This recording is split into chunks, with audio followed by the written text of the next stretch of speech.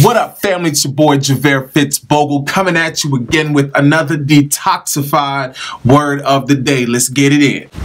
So, super interesting topic that we're going to be hitting real quick. Understanding the angel of the Lord. Now, the angel comes in the Bible so many times. We hear the angel of God, the angel of the Lord appeared. Now, I want to just make this clear. The angel of the Lord is a spokesman directly sent from God. In other words, the angel of the Lord is God's spokesman. A spokesman is someone who makes statements or talks about something on the behalf of another individual. In this context, the angel of the Lord speaks on the behalf of God. And so we see that this angel of God, this angel of the Lord, was often around many times during the Old Testament. One of the clear examples and places that we see this occurring in the beginning was when Abraham was about to kill or sacrifice his son. And the angel of God, or the angel of the Lord, appeared before Abraham in order to stop him in Genesis 22 and verse 12. Let's read it together. And so it says, "Don't lay a hand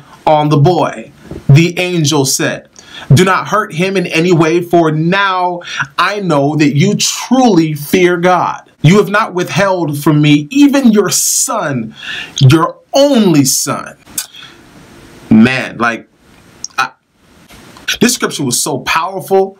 I really want to just start preaching hard, because this is some crazy. This scripture is so powerful. Let me ask you something.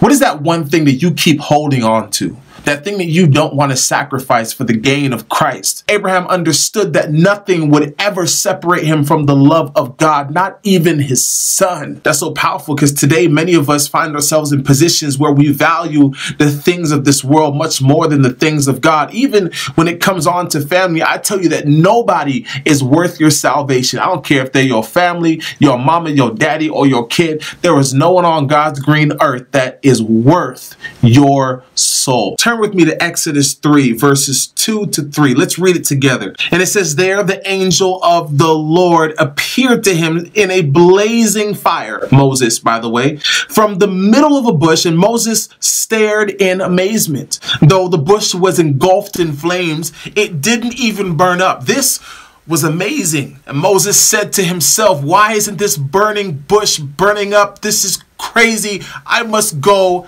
and see it." Turn with me to Judges 6:11 to 12, where it says, "Then the angel of the Lord came and sat beneath the great tree of Ophrah, which belonged to Joash of the clan of Abizar.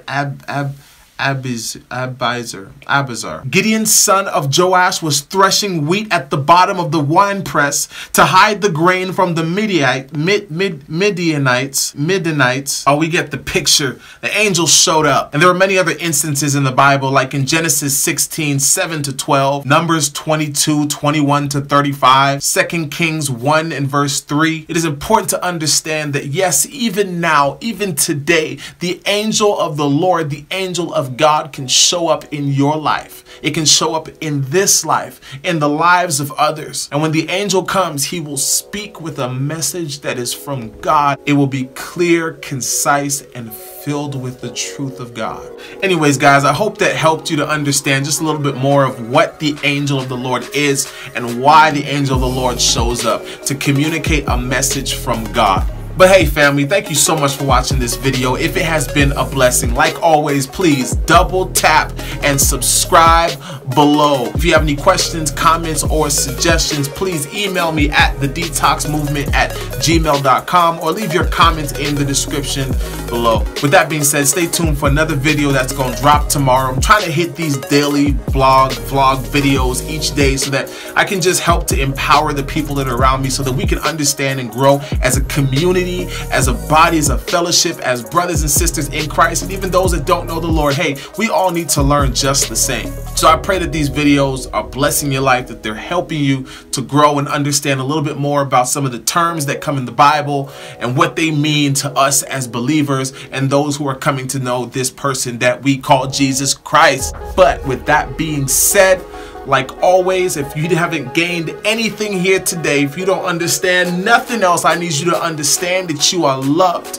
you are blessed, you are beautiful, and most importantly, you are detoxified by God's amazing grace. And until next time, y'all, remember, Jesus loves. Peace.